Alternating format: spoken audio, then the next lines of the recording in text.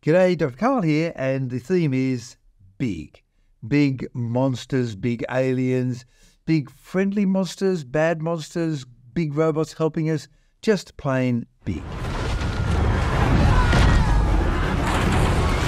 Could a giant prehistoric shark be surviving somewhere deep in the ocean where humans cannot or do not go?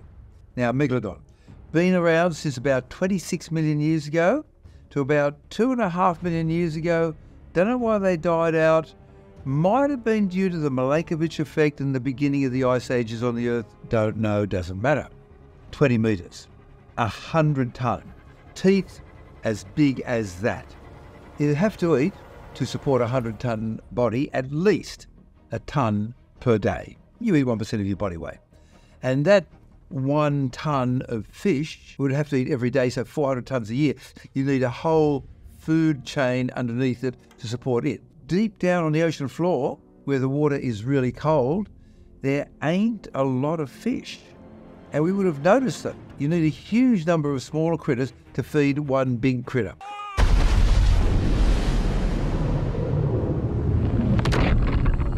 Other thing, the oxygen demands. So, is it possible? Yes. Likely? No. Lots of fun? Sure. Godzilla. Can radiation from atom bombs, etc., mutate a creature into becoming horrendously large? Well, yes and no, but mostly no. Mutation to make you bigger is tricky because there's not a single gene with a volume knob that you turn up. Sure, we make growth hormone and it comes out of this part of your brain and there, but having more growth hormone doesn't make you bigger. It just makes you sort of get wider. There's a condition called acromegaly, which most people notice by the fact that they can't take their wedding ring off anymore. In the Galapagos Islands, there is one creature we don't understand, and that's a little tortoisey, turtley thing, the iguana. And when times are bad, it actually shrinks by 20%. I'm not saying that it loses 1/5 of its body weight. No, the bones get shorter, the joints get shorter. The whole creature shrinks by 1/5 and can get bigger. So I would have originally said nah, but now I think about the marine iguana, maybe. Yeah, maybe. Now, to recreate a human being or to create a human being, you need DNA. Where are you going to get dinosaur DNA from? And they put forward the hypothesis that 100 million years ago, a mosquito landed on a dinosaur, got some blood. While flying around, she lands on a bit of tree. The sap flows at incredibly high speed over. She gets caught, gets turned into amber, and 100 million years later, we drill down, get the blood, get the DNA, and then magically grow one. Possible? You're pushing it, but there is another option. You see, the dinosaurs didn't die out 65 million years ago. The birds survived.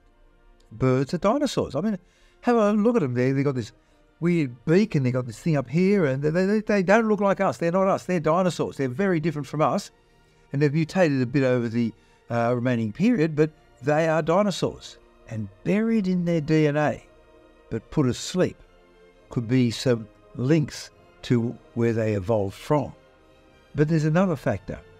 The practical, ethical, environmental considerations. Yeah, but your scientists were so preoccupied with whether or not they could, they didn't stop to think if they should. Jeff Goldblum says, just because we can, should we? And you think about it. You got one dinosaur. Okay, it's going to be very lonely. Okay, suppose you have a whole family of dinosaurs.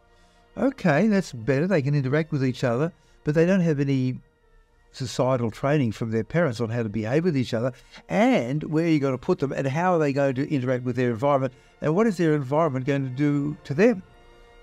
They have not been exposed to the current range of bacteria, viruses and other pathogens for at least 65 million years, and you might find they get knocked over by a common coronavirus like the common cold.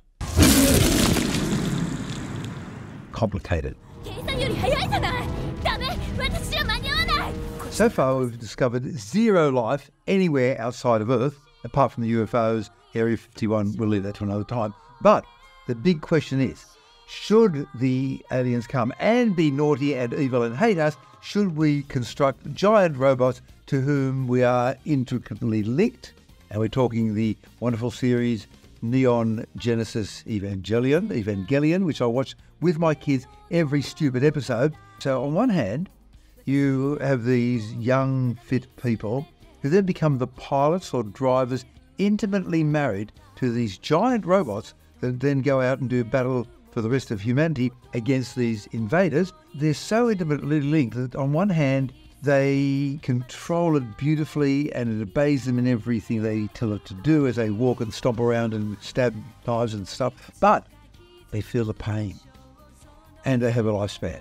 You're better off with a dumb weapon like a bomb or a nuke. Why go to the trouble of making fingers and hands and tendons and motors when you can just, if you want to create destruction, some sort of bomb?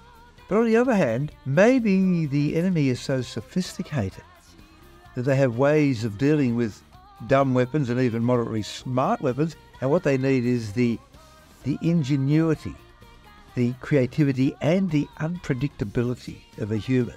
Is that the best way to go? It is a way to go, and once you immerse yourself into Saturday night TV with the kids, it's the best way to go. Actually, it was a really good time. Thank you, kids, for introducing me to Neon Genesis Evangelion. Thank you.